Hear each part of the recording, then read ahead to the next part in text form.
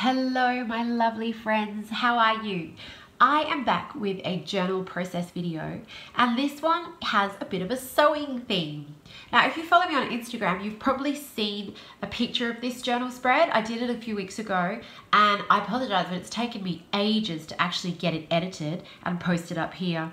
Anyhow, I am working in my B6 art journal that I got from Documented Jenny. And what I've done to prep the page is put sewing pattern paper on top of it first with matte medium. Now this is legitimate sewing pattern paper. I bought it years ago to sew these cute little outfits for my kids, and I totally never sewed anything because I'm crap at sewing, to be honest, and it was just never gonna happen. Anyway, so I had this paper, and the perfect thing to do with it is art journal. And now I am rocking my current absolute obsession, which is this Davenport Mermaid marker in Beach. The color is Beach, and it is just rocking my world. I am so obsessed with it. Like, this video was shot a couple of weeks ago. This Beach Mermaid marker is now totally empty. What I'm doing here is I've pulled out all the supplies out of my stash that I feel might work with this spread. So any colors that I think are going to work together in whatever kind of medium it happens to be. It's like I just start using pretty much everything. Yellow Prismacolor. This is a paint over pen in Beach also. How amazing is this Beach color?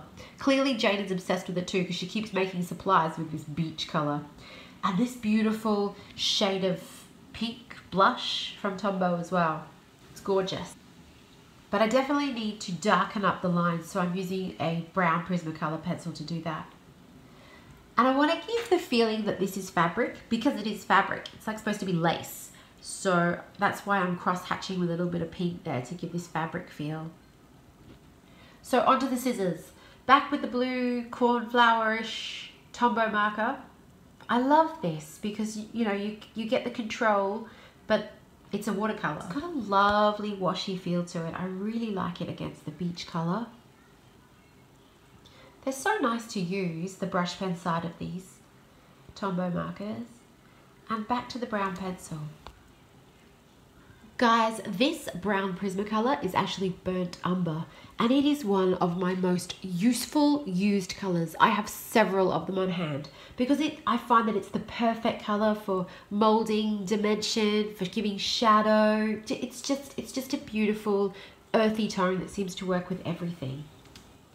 I love the way that these supplies all mix together. So there's a bit of pink. This is actually Albrecht Duhrer. It's cinnamon, and it's such a gorgeous color. And together I'm using the paintbrush and the water mixing with the Prismacolor and the watercolor pencil and the Tombow marker all together. I feel it's giving it, like, it's making it kind of dirty. They're mixing together, and I really like that. It's giving it a real kind of metallic feel. It's good. I'm into it. Guys, I am going to put on some music now for the rest of this video while I hit these buttons with some mermaid markers. Also, you should know that if you love this piece of art or you feel like it inspires you, you are now able to go over to my Etsy store and get a printable, downloadable version for yourself. I will put a link to the shop in the info box below. I hope you are enjoying this video, and I will see you guys soon. Bye!